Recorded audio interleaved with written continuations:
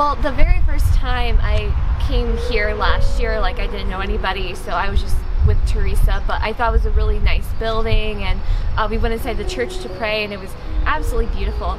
But when I became more familiar with the area and getting to know people, I just love the community here and just the people here, and I've built a lot of great friendships here, so I love it here. Yeah. The Newman Center, I actually visited BG last year. I wasn't a student last year here, and my friend came here and she showed me the Newman Center, and after I joined RCIA, I actually came to the Newman Center a lot more often, and I love coming here. So yeah, I came here and everything, and I started going to daily mass on Thursdays with Teresa, and towards the end of last semester, things just kind of worked together, and I felt led to officially join RCIA, and I went through the process, and today I am Catholic.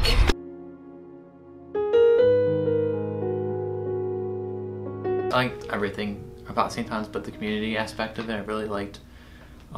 It was nice, like, being able to have people that you could go to that share the same faith as you, and if you're struggling with something, you can go to those people, and you have a support system that you can hold each other accountable, and that you're not afraid to say, like, hey, I'm struggling with this, can you help me or hold me accountable?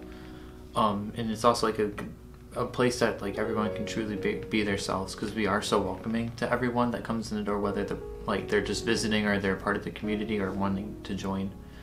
But it's like a good place for, like, everyone just, like, let loose and just truly be themselves without, like, having the fear of being judged. There's, like, a lot of events that are memorable in certain ways, but I think the one that sticks out the most to me is night of worships we have every night. I've been singing with in the choir for the past 3 years, and that's, like, the way, like, I grow in my faith the most, is, like, with music and, like, with a community setting and, like, community prayer based like that, and, like, singing songs, just, like, having that, singing, like, with your closest friends and with the community, and just, like, being passionate about our faith, and kind of branching out of my comfort zone, and making me develop my weak areas, and, like, that was, like, a really easy way of me to learn how to get comfortable with the uncomfortable.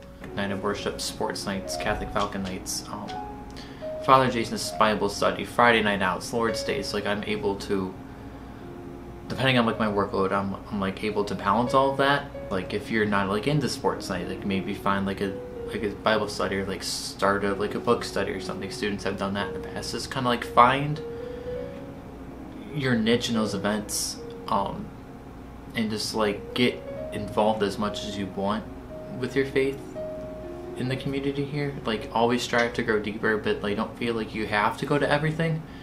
But it's always a good thing to, like, to push yourself a little bit. But like I said, make sure you have time for your schoolwork and stuff like that, because you are a student first.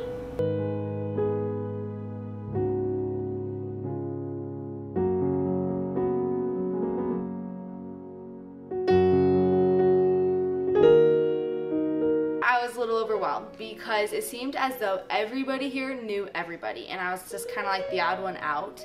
But you just have to get the strength to, like, talk to random strangers. Like, if there's someone sitting off to the side, you have to be willing to be like, hey, like, my name is Alyssa, like, what's your major, what are you doing here? And you just get to grow through friendship through that. So it was hard at first, but after you started talking to people, it really got a lot better. So, like, I'm ready to have a challenge, and I'm ready to help lead people closer to Christ and to help them grow in their relationship, not only with Him but with each other as well.